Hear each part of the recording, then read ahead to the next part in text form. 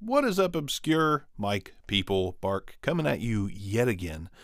And we're going to check out a condenser today, and the baseline condenser that it will be compared to is the Rode NT1 4th gen. This is the NT1 that everyone has known and loved as a great budget condenser all throughout history. So that's going to be the baseline mic for the OnStage AS800, currently retailing for about 90 bucks on most online music boutiques.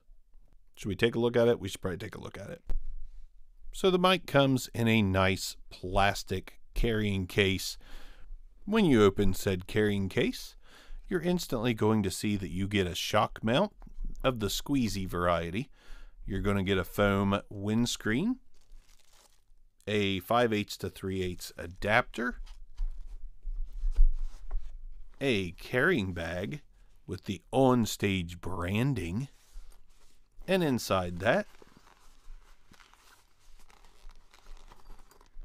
you're going to get the OnStage AS800 microphone. Large diaphragm capsule, not one of those electrets hiding inside of a microphone claiming to be a large condenser. It is actually a large condenser with good weight. The build is what you expect. It's one of these BM800-ish like bodies, but it does feel pretty good. It doesn't feel overly cheap. Just to get a look at the internals, it is going to be similar to a lot of MXL and other Chinese microphones that you have come to know and love. And you do have what is a high-pass filter switch in there. Again, 90 bucks for all this. Let's get it hooked up, see how it compares to the NT1, and see if it sounds any good. And this is the AS800 from OnStage. And honestly, the very first thing that comes to mind is like, this is not an overly bright microphone. It's bright. I mean, it's definitely bright. You can definitely hear that extended top end, but honestly, it sounds pretty good. So let's go ahead and go back and forth a few times between the AS800 and the Rode NT1, just to make sure what we're hearing now is quality-wise, you know, decent in comparison to the NT1.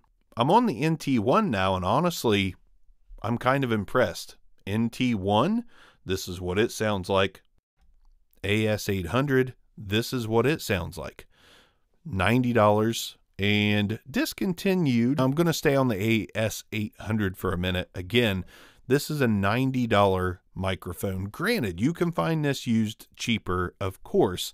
I got mine for like 25 bucks, brand new in the package, good to go.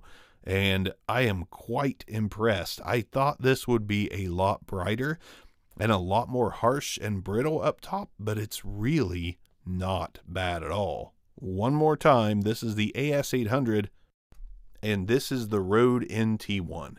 The Rode NT1, definitely a little smoother and a little flatter, but that doesn't mean the AS800 is lacking in quality. It actually sounds really quite good, and I am very surprised at this moment.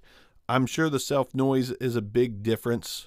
I think we've confirmed that the AS800 sounds pretty decent, so we'll get rid of the Rode NT1 here and we'll move forward with the tests. We'll also, first and foremost, we will put a windscreen on it just to see if it cuts down the top end just a little bit. Not that it needs to come down much. I think it sounds pretty decent, but that is also a pretty thick windscreen.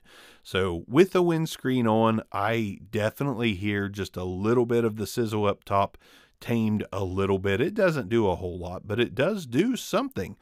While it's on, let's go ahead and do plosives. Peter Piper picked a peck of pickle pineapple pizza. Peter Piper picked a peck of pickle pineapple pizza. The windscreen definitely helps the plosives. Not that I know what the plosives are because I haven't done that test, but Peter Piper, not much plosive activity coming through this microphone. I want to also say that is a very tough windscreen to put on and off. It is tight. Felt a little girthy getting inside that thing. It was just really stretchy, and it just, you can tell it hasn't been used a lot. I am a dirty old man. Dirty old man. Bad obscure mics guy. Let's do the plosives now that the windscreen's gone. Peter Piper picked a peck of pickle pineapple pizza. That windscreen did a lot for this microphone. Peter Piper picked a peck of pickle pineapple pizza. Still not bad though. Now when you get right on top of the AS800 from OnStage, this is what it sounds like when you use that proximity effect to your advantage and get right on top of the AS800. Now we're going to do some off-axis rejection. I'm talking into the front of the mic and we're going to turn it 90 degrees. And this is talking into the microphone at 90 degrees off-axis, 180 degrees. This is what it sounds like when you're talking into the rear, screaming right up the rear of the OnStage AS800. Now to the other 90 degree angle. This is what it sounds like. And then finally back at the front of the microphone, OnStage AS800 comes in a carrying case with a windscreen, with a squeezy mount. It's goldish, kind of something looking. And honestly, using the NT1 from Rode as a baseline condenser mic, I actually think this held its own. Like, legitimately, I really do think it sounds good though. Like, that's not bad at all. Again, I am certain that the self noise on this microphone is higher than the NT1. I think that goes without saying. I want to say this was 17 dBA, whereas the NT1, if memory serves me correctly, was more like 7. And I can definitely hear that a little bit when I toggle back and forth between them, but it's not a deal breaker. It's not anything that I think I would actually care that much about. I mean, depending on the use case you're using it for, room ambience most often outweighs self-noise of a microphone. Most often, not all the time, but $90 on stage, holding its own, and on the BBSAR, I'm gonna give it. First word came out wrong. I was like, I'm gonna give it a score. I'm gonna give it a score of a 7. I honestly think it's good. I think it's worth buying, especially if you can find it used. Not saying that it's going to be like the end-all microphone for you, but in my opinion, it actually sounds a lot better than I thought it was going to sound. It's pretty good.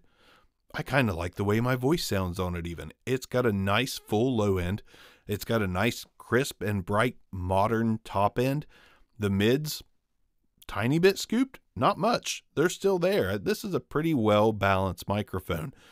I definitely like it better with the windscreen on, just to take off a little bit of the sizzle up top.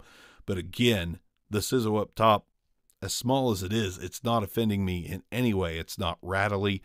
It's not rusty feeling. It just sounds pretty good. This was a shocker to me. This is actually highly, highly usable. And again, you will find this, because it's called OnStage, you will find this cheaper than the $90 it costs new.